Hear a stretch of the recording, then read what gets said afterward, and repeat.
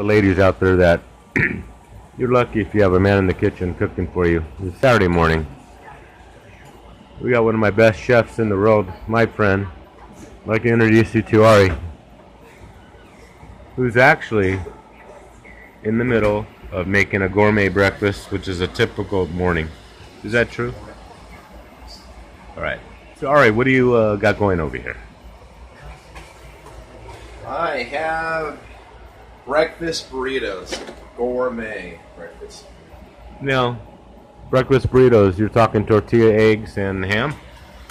Yeah, eggs, ham. Here I got a little jalapenos, grated cheese. I'll put some salsa in for you, even though Shelly doesn't like salsa. Yeah. And there you have it. And it's all swell. Alright. Isn't it easier just to go to McDonald's and get a breakfast burrito for $1.99? That's what you prefer. No, I'm talking about the quality of the food. Is there any comparison? I guess that is subject to the individual. I see. I can certainly say that mine's probably a lot healthier than McDonald's. Yes.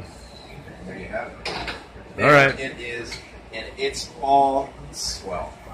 All right, here we are for the 30th video. Here, but like, Of, oh my God, I don't believe it.